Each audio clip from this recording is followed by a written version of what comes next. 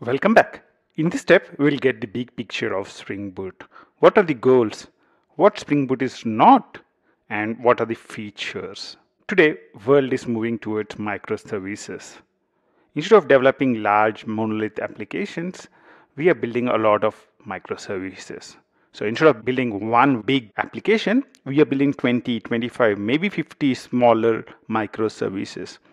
One of the important things with these microservices is you'd want to be able to build them quickly. That's where Spring Boot comes in.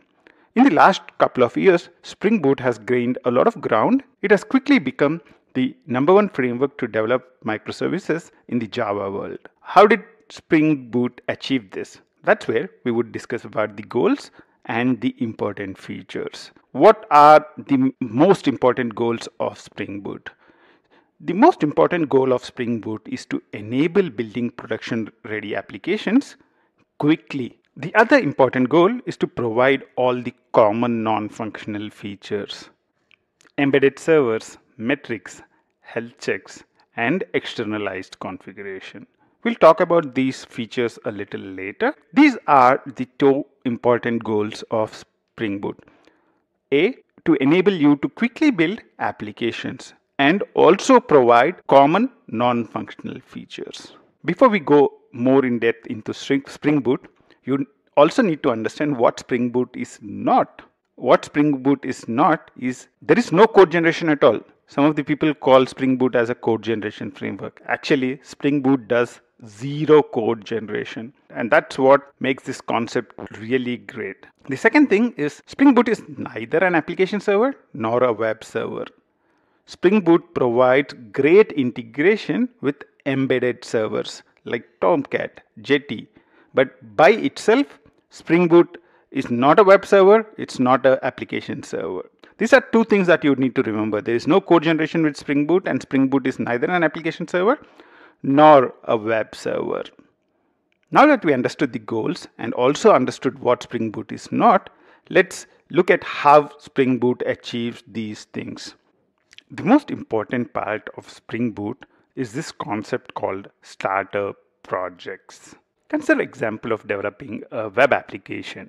If let's say I want to develop a web application, I would need Spring MVC, I would need Spring Core, I would need some validation framework, I would need some logging framework. In addition to that, I would need to configure all this stuff that is needed.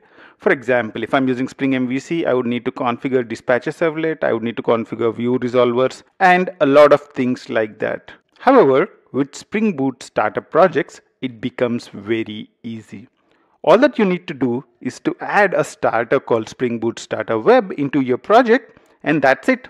You get Spring MVC for free, you get Spring Core for free, you get a validation framework for free, and also a logging framework for free. Similarly, for JPA, there's a starter called Spring Boot Starter JPA. Once we use this starter, you would not only get JPA, but also a default implementation of JPA with Hibernate and also auto configuration of that. So you would not need to worry about the framework part, and you can directly start creating your entities. Another important feature we already talked about is embedded servers. Let's say I am developing a web application. I would want to deploy it onto a Linux box. In the olden days, the way it used to work is first I would need to install the Linux box, then I would install Java on it, and then I would need to install a web server. So I would need to install either Tomcat, WebLogic, or WebSphere, and then I would take my application var and deploy it.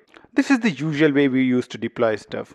With Spring Boot comes a concept called embedded server. What you can do is you can package your server. So you can package Tomcat along with your application jar. So I can include the Tomcat server in my application jar. So I don't need to install it on the Linux box. So all that I need to do on the Linux box is if I have Java installed, that's sufficient. I can go ahead and run my application. I don't need any other server installed on the Linux box. In the world of microservices, this makes a huge difference. And also, Spring Boot provides a number of production-ready features. Spring Boot provides monitoring for your application through something called Spring Boot Actuator. For example, you can find out how many times a particular service is called. You can find out how many times a particular service failed.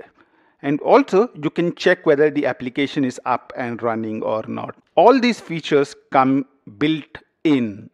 And another important feature that Spring Boot provides is externalized configuration. The configuration of applications varies between different environments. Your configuration from dev different from your configuration in production. Spring Boot provides these features built in. You can simply create property files matching a simple naming convention, and that's it. You are ready with externalized configuration. Spring Boot also provides support for different profiles. These are some of the important goals and features of Spring Boot. The idea behind this step is to understand the big picture of Spring Boot. What it is not, and what are the important features. In the next steps, we would dig deeper into each one of these things. Until the next step, bye-bye.